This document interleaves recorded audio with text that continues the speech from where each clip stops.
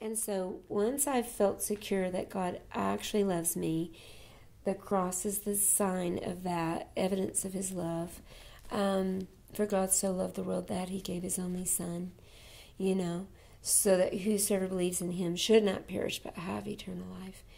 Once that was established, then I was able to start learning who he is. So how does he think? Because the Bible says his thoughts are higher than ours. How does he think? And then I started seeing so much of how he thinks is very contrary to how I thought. So then I could see that most of my thoughts were not of God.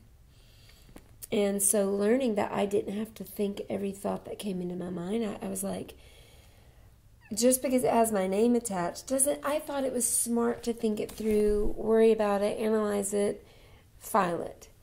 And then finding out that I did not have to think those thoughts really, really set me free. And then I could repent.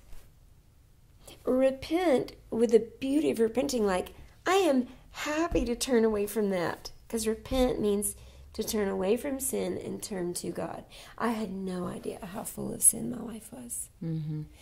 Because I wasn't cheating on my husband.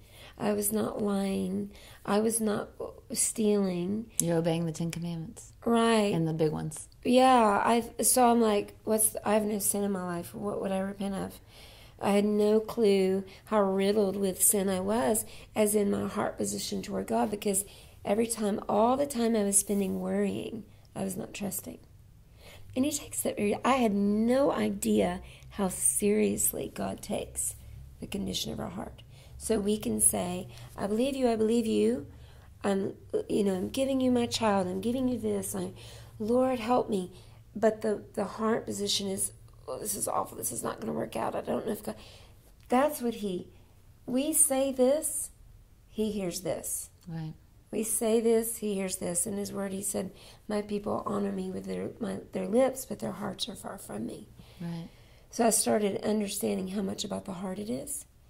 And the more I could be aware of how my heart felt toward him, you know what I mean? Am I saying this prayer in worry? Or do I believe? Those are just some of the ways that I start. So a lot of repentance and just being filled with his love and yay, and just turning away from mindsets,